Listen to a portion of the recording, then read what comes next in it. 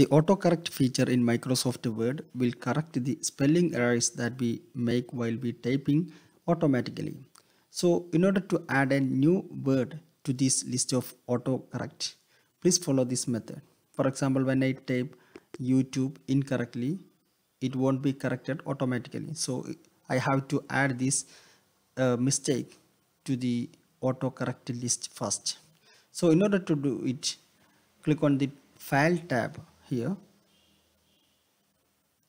and then click on Options.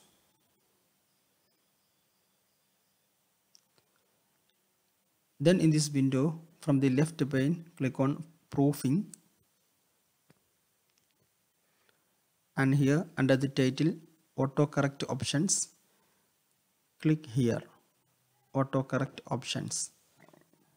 Now in this window, under the first tab, please make sure that this option replace text as you type, it is check marked, and then here enter the error that you make frequently,